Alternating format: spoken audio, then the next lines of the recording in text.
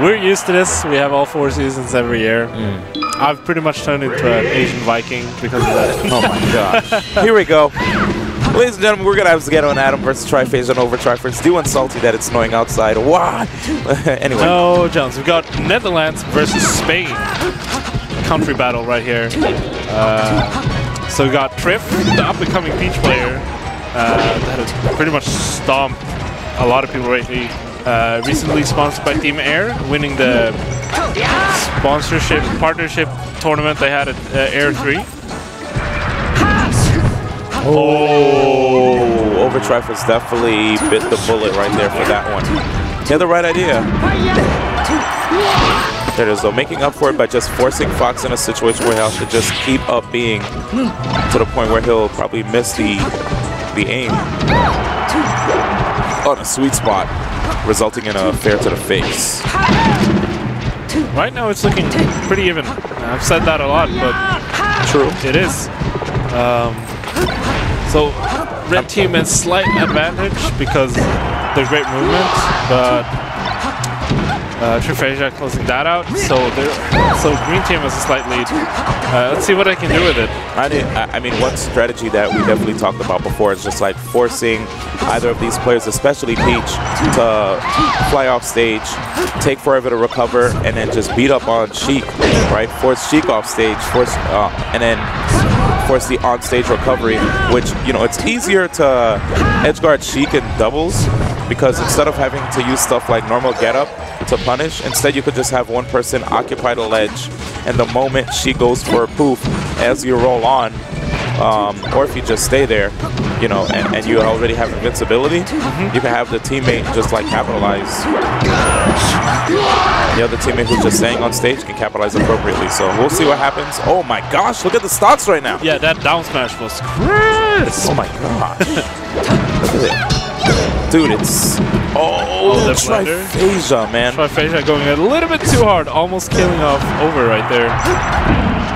Oh, that needle from Over. Actually almost worked out really well for them. We have Zelda probably gonna... Okay, not gonna overshoot, actually. A little too far.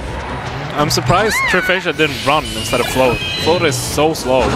Something you gotta remember. Utilizing Peach's all small speed moves at a, you know, efficient level. Dang. Stocks are flying.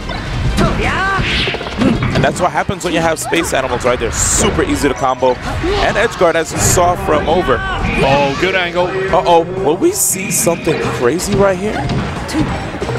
From, if I'm not mistaken, this is Adam. Yeah. Oh, okay. Too much percent. And there he goes. I feel like in that situation, he kind of flopped at the end, I feel, which is why it happened. Though, never count out Netherlands. They've been rivaling Sweden for the longest time in teams as well. As Sweden and Netherlands have been rivals throughout the ages of European Smash.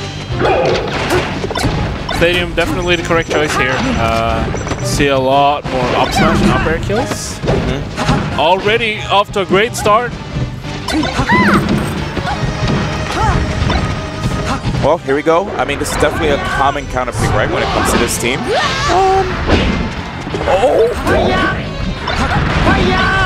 Over. Calm down, Over. Those needles. His edge guards have been so strong. Okay, here it is. So, in a neutral, of course, you're probably going to see this Sheik go for the F tilts just to set things up. Even and being in teams, right? You may be able to get away with catching one of the opponents with the down smash when they're caught in the mix of things. I love that DI by Adam, by the way. Oops. They both committed to the same thing, which is why that didn't work out. Nice job right there with the shield up smash. You saw it too, right? Like using the float just to wait for the side B and intercept in the nick of time. Oh yeah, that. I was watching both sides, but I reacted to what was happening on the other side. Oh man, and Zgetto right now just taking it straight to Over, trying to separate the two. Yeah, and that little platform on the left side right there can be really tricky. Because it's actually like a tiny, tiny wall right there, so you can get caught on that. See right there, very good use of the up B, one of the most high priority moves in the entire game that plays.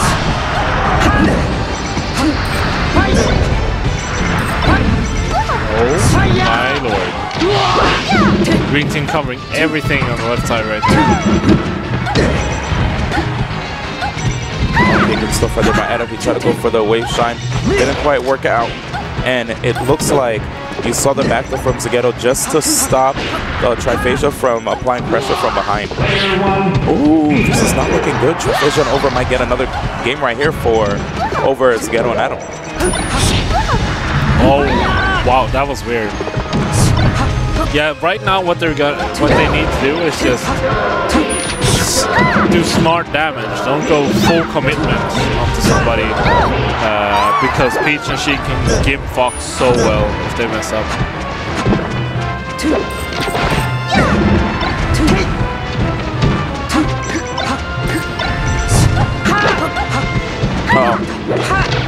Do you think they can actually bring it back? I mean, they... Wait.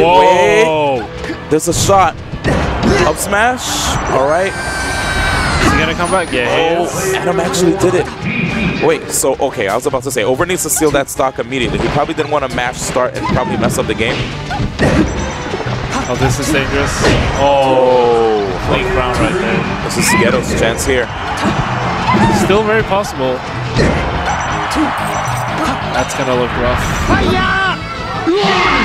2-0 right here. Yeah, that was a rough game. I feel like, for the most part, Zgetto and Adam, or Miguel, as I know he prefers to be called, but I guess they just went with it. At any rate, both of them, they're having a hard time closing out stocks. You see them try a combo, but it's like, positioning-wise, they're not Android, which is like, Android is like instant transmission. I'm there. Just like the moment, like he'll be right where you need him to be. Yeah, exactly. And I think a little bit of spacing from red team so they can close out stocks. Let's go. What? Captain? Yeah, Adam went Falcon. Adam has a Falcon. He's been playing it a lot yesterday and today, I think.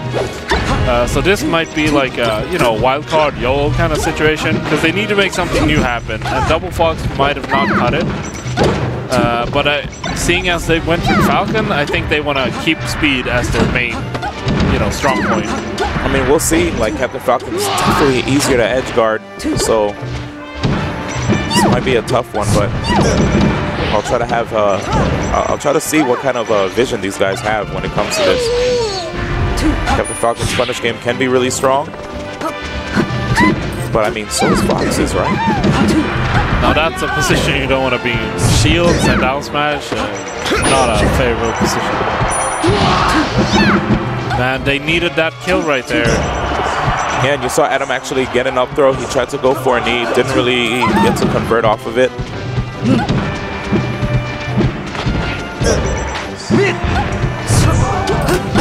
Oh, that was sweet. Calling out that needle storm.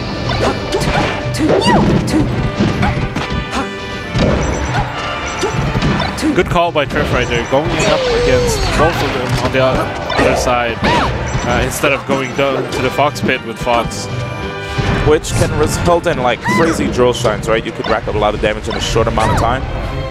Sheesh. It's so hard to even get down there because Peach from the air is not favorable unless she can land with a float cancel move. If she can't land with a float cancel move properly, then she's in a really bad spot.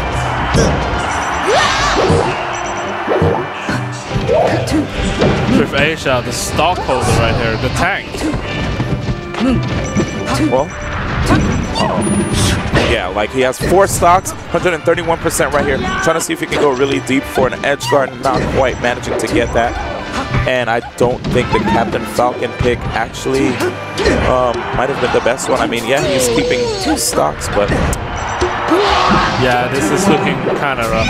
Yeah.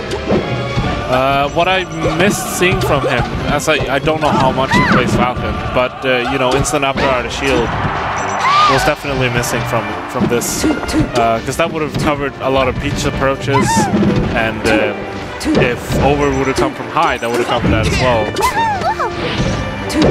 There it is. 3-0 victory. And, you know, this, when I saw this set, the first thing that I was thinking to myself is, wow.